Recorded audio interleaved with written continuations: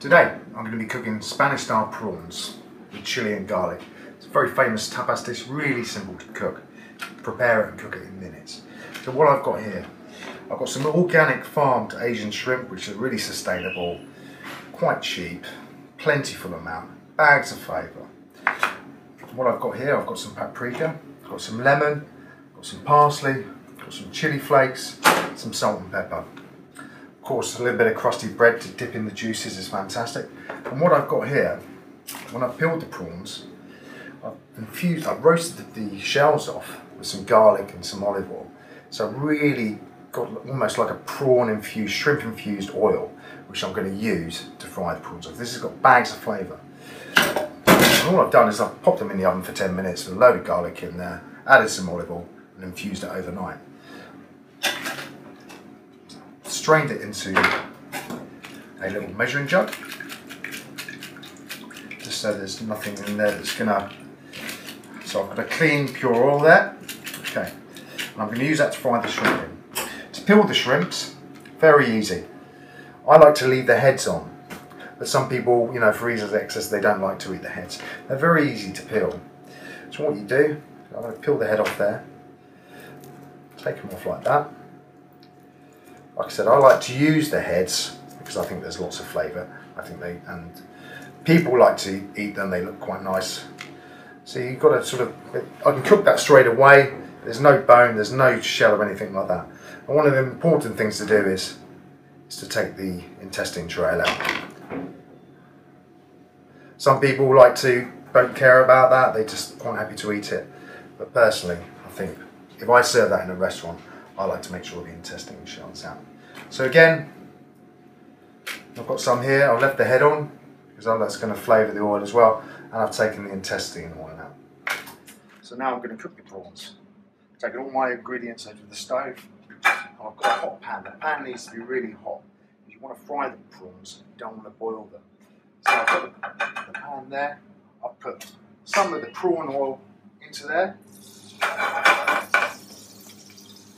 Sure it's lovely and hot before you add the prawns.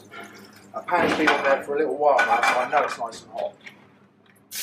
Prawns in. Let them just fry for a little bit. Don't move the pan around. You move the pan around, you're going to take the heat from the pan. Let them fry. So I'm going to just fry them for about 30 seconds to a minute on each side. You can see they're starting to colour. They're starting to colour nice and pink now.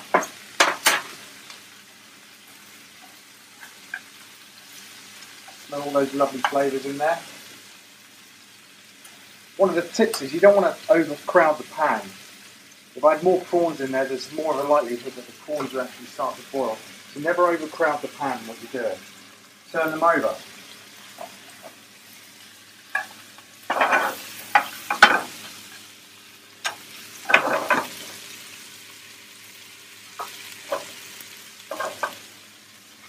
So they've just had about a minute on there now.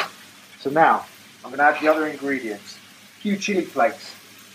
Not too many, depends really how much you like how hot you like your dish to be. A little bit of the lovely smoked paprika. Just gives it that lovely smoky flavour.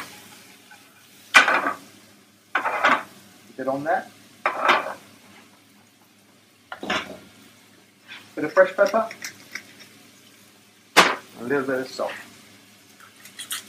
Just a tad, you don't need to salt much. Like any seafood, the key with seafood is you don't want to overcook it. If you overcook the prawns, they're going to go rubbery. And again, another really important tip is the seafood needs to be nice and fresh. Any seafood, mussels, lobster, crab, needs to be eaten within the first day. So to finish it off, add the parsley. A little bit of a toss. A little bit of lemon juice in there. Maybe a little bit more oil if you like. Take it to your dish.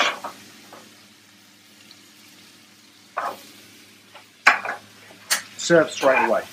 Anything like this needs to be eaten straight away to ensure freshness. Get it in there, lovely dish, and then pour some of the juices over it. And there you have Spanish style prawns.